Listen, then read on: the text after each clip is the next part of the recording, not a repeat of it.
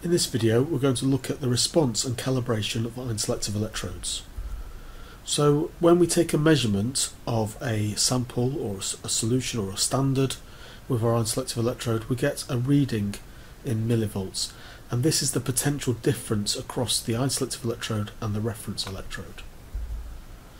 So we can plot that data, that potential difference in millivolts versus the log of the concentration for the standards that we've measured, and what we see is that we get a linear response in the potential difference versus the log of that concentration, and that's a bit different from what we'd normally expect. Normally with an analytical technique we get a linear response with respect to just the concentration, but here take note it's with the log of the concentration. We can work out a gradient for that line, and we also get an intercept, and again this is something a bit different from an analytical technique that we might normally come across. Normally the line of best fit goes through the origin, whereas with an ion-selective electrode you tend to get this intercept occurring. So we get an equation for this line of best fit. Here we've got E equals m times the log of the concentration plus C.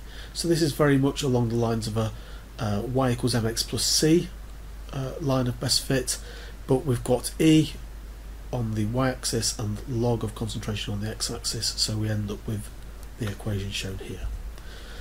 Just define these terms here so we know what those are, and so we see that the potential difference follows a linear relationship with respect to the logarithm of the ion concentration.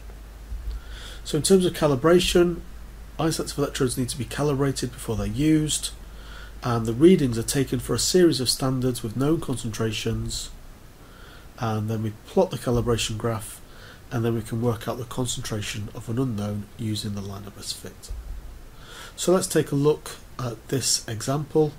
So there's some data here. We've got the standards concentrations, we've got the log of those concentrations, and then we've got the probe response in millivolts, and we plotted this out and we get a straight line graph with an intercept.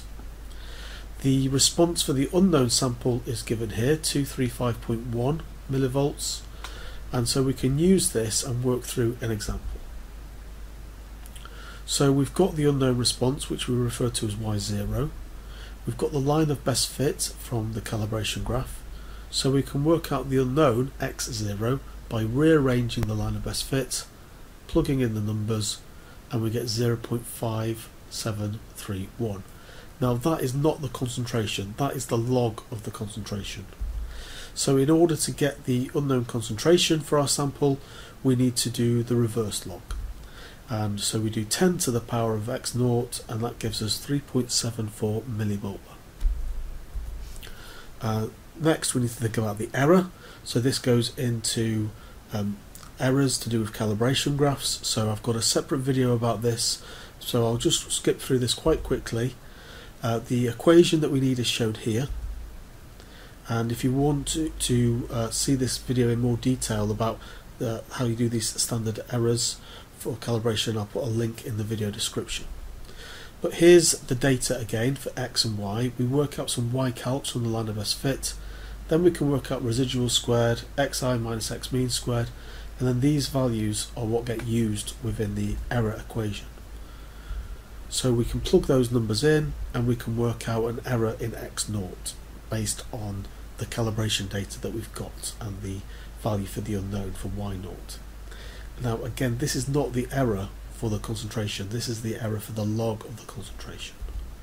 In order to work out the error in the concentration, we need to look at the propagation of errors, and there's a general rule for this, where if we've got a function, some function z equals a function of x, then to get the propagation of errors, to get the error in z, we need to take the value for the error in x multiplied by the gradient for the function shown here.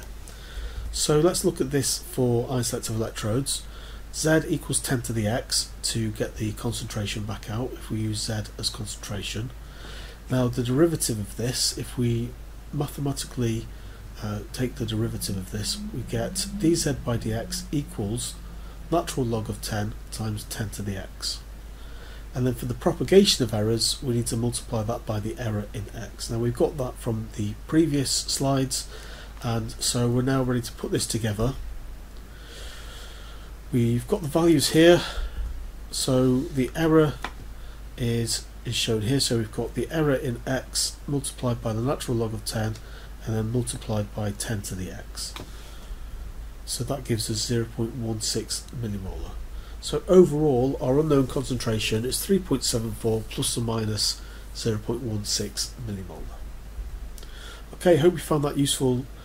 Please remember to like and subscribe and leave a comment, and if you want updates remember to hit the bell icon so that you'll get notifications about future videos.